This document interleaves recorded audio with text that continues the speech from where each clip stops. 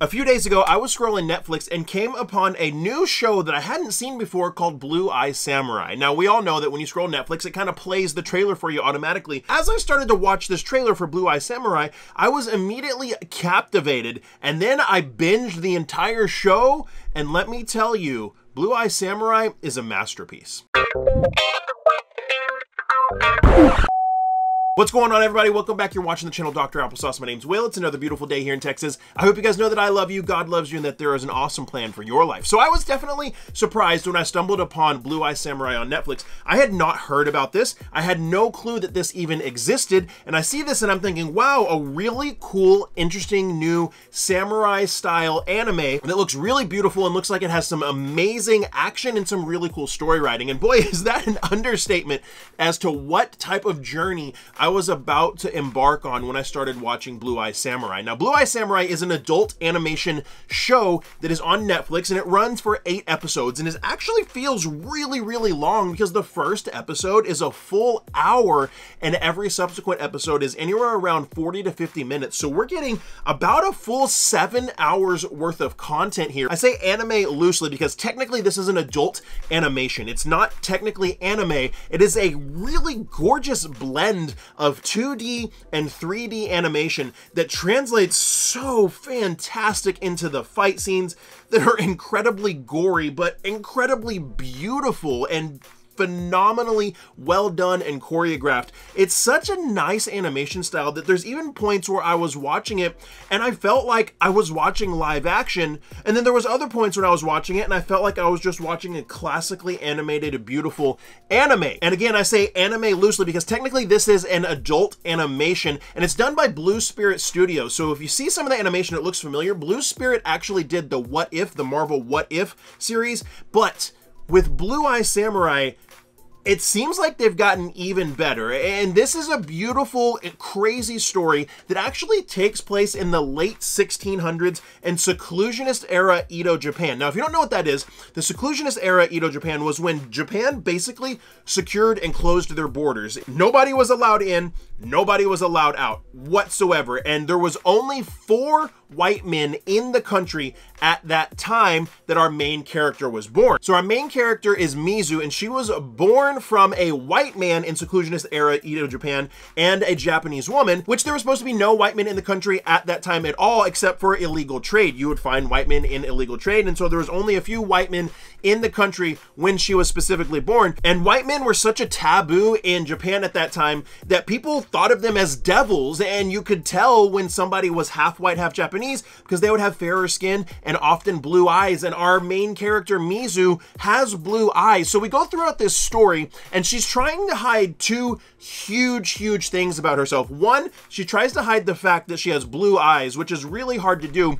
2, she tries to hide the fact that she is a woman, and she poses as a male samurai throughout the entire series because being a man, she has access to a lot more things than she would have as a woman. And so we see Mizu go through this crazy and incredible revenge storyline to go through and find the 4 white men that were in Japan when she was born and kill them all because one of them gave birth to her and led her down this journey and caused her to come into this world where people thought she was a demon, where people thought she was a monster, where she was abused, where she had just these horribly unfortunate things that happened, all as a product of the time that she was born in. And so she goes through this revenge series, and you see back and forth flashes from the past to present time where you see that Mizu actually becomes a master sword maker. She trains for many years and becomes a master of multiple forms of martial arts and combat, and then embarks on her journey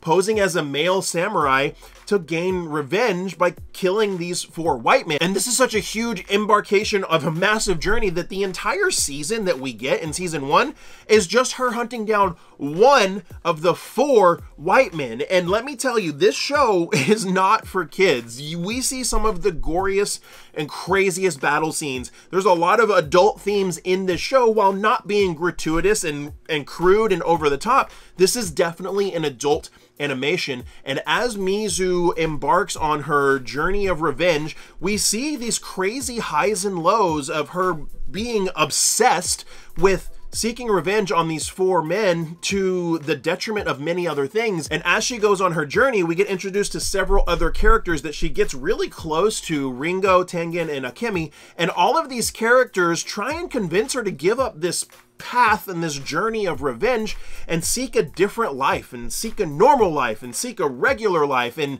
seek a life of peace, or whatever the case may be. And she's so obsessed with revenge that she can't do it. So you get this really interesting dichotomy of peace and violence, of revenge and maybe having a peaceful life. And it's exampled many ways. You see times where Mizu thinks maybe she should give up and just go for peace, but she's obsessed with this overwhelming drive for revenge on these 4 white men. That's all she's ever wanted. She doesn't really know what else to pursue. And then we see the juxtaposition of that in characters like Ringo, who is disabled and pure of heart and very peaceful and provides some comedic relief at some points of the show.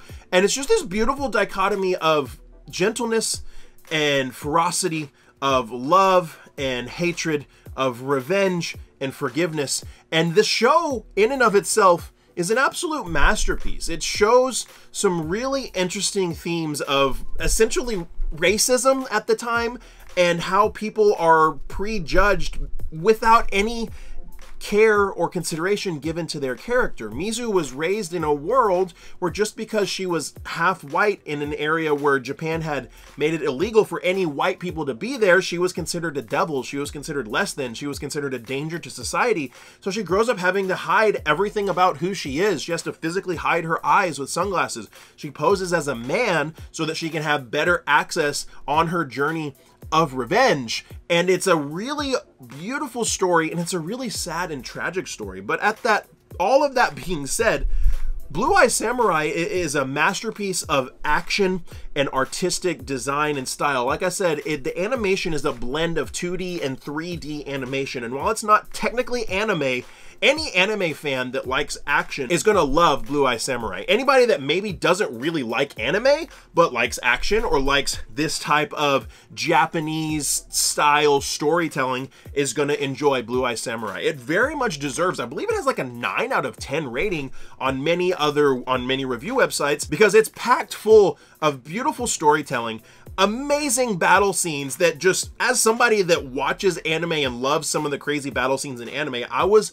left speechless by some of the battles in Blue Eye Samurai. But it doesn't stop there. There's amazing storytelling. There's wonderful depth and emotion into the character building. You start to really feel for these characters after watching 7+ hours of season 1. You care about these characters. You understand their motivations. You understand their desires. You want them to win, or you want them to fail when it comes to some of the more evil characters in the show, but you connect with the characters. So having a connection to characters, character development, and wonderful storytelling and nice juxtapositions of different contrasting themes makes this show a masterpiece. This show is a revelation, and I had no idea it existed until I ran across the trailer on Netflix. Blue Eye Samurai is, in my opinion, a 10 out of 10. It's rated as a 9 out of 10 on many other platforms, and it's definitely not for children. There are definitely themes in there that are only for adults, but they're used artfully and masterfully to paint the picture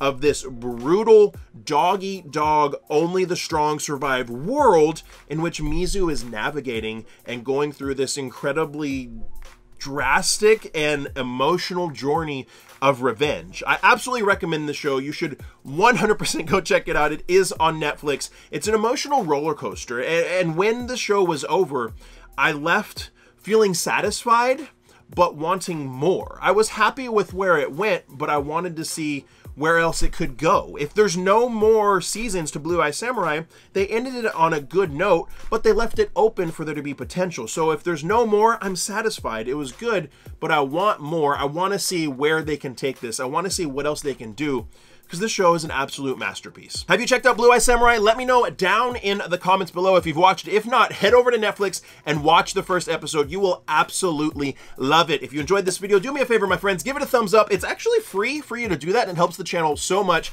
If you enjoyed this one, you might like that one. And like I always say, my friends, find somebody to love and serve today. Be the change you want to see in the world. See you next time.